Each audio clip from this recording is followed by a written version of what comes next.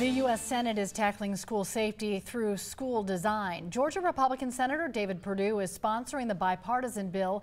It would establish an information database on safe school design.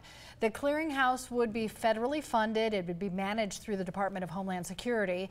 It would include information from engineers, architects, first responders, and a host of other professionals so schools can draw from it.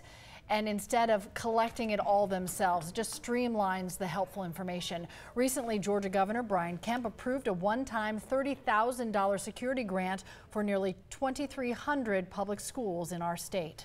Reveal investigators took a look at what Georgia schools will specifically be getting from that grant money. You can read and watch the story on the 11 Live app. Look under the As Seen on TV section.